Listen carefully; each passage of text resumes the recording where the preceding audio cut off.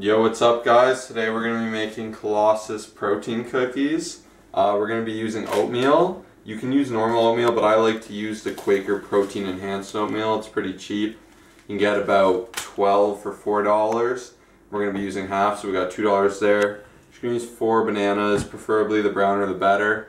You don't want green ones. We're just going to have a dash of cocoa, 2 tablespoons jam, dash cinnamon, baking soda, 4 scoops protein. So 4, 4, 6, really easy to make, idiot proof cookies. So you're going to start by getting your oatmeal or the protein oatmeal if you can get it. If you can't get it, it's no big deal. I believe each packet is actually, I don't know, I'll put it on the screen so then you can just mimic it with normal oatmeal if that's what you need to do. So you're just going to get 6 of these. Just going to put them all in the bowl. Super easy. I'm not big on cooking. That's why I like these. They're really easy to make and they're good meal prep. The macros are amazing. Like, realistically, you're just eating protein, bananas, and oatmeal. If you're going high carb, it's really good too. If you're really low carb, it's probably not for you. But all in all, it's really solid. Just gonna keep putting them in. It takes a little bit longer when you have these packets, but what can you do? And we're on our last one. And then as far as protein goes, you can really use whatever protein you like. Usually I'd use a chocolate flavor, but I don't have that luxury right now. We're just going to put the bananas in. But we have this ISO, which is really good. It's higher protein. So we got all of our oatmeal in there, and we got all our banana. Pretty awesome, pretty fired up. You're screaming. I know I am. We got cocoa. Just going to dash in cocoa however much you like. I'm not huge on it. I just like that it's chocolatey. It's probably that much. Sometimes I accidentally put in way too much. As far as this bad boy goes, I just like to sprinkle it. Little dash of love. Baking soda, same crap. Just wing it. Like I said, they're idiot proof. Gosh. You're just shoving it in. You can judge all you want. This is a true man's cookie right here. Then we got 4 scoops of protein going in. Leveled scoop, best you can do. Some of you crazy people will probably sand it over. Just got our spoon. Open this bad boy up.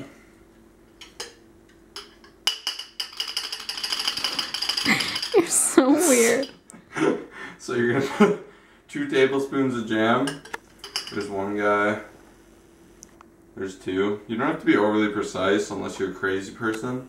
It's 50 calories per tablespoon, so really you're gonna go like 10 to 20 calories over or under for the whole batch. So I really wouldn't stress too much there. If you do, I don't know. Some people are really weird with their counting. So we got all this. This is what she's gonna look like. Just gonna go ahead and stir this bad boy up. I usually use a fork, and you can just start by like kind of pushing banana down. You could definitely use a proper blender, but I'm too sketchy for that. Like I said, I don't cook often, so I just like to do things nice and easy. So we're just gonna go ahead, I'm gonna mix this up, and then I'll catch back with you.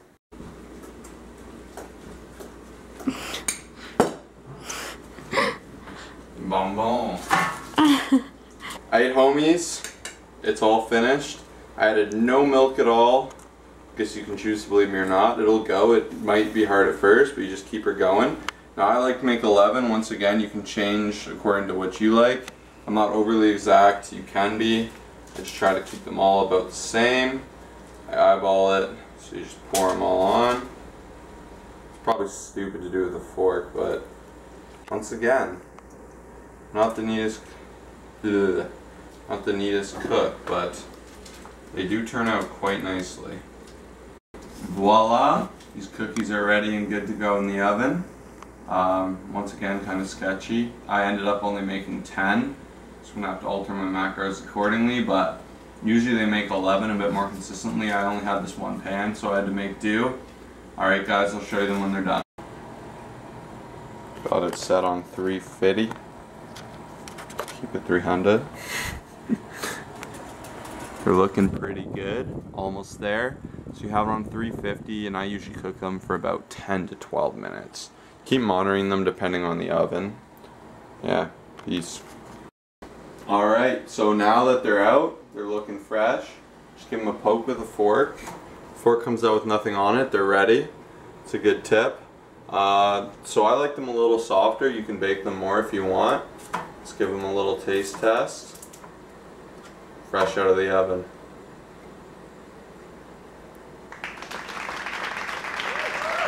Great. Which one do you want? Anyone. You just said a bigger one. Professional taste tester. Colossusfitnessdotcom.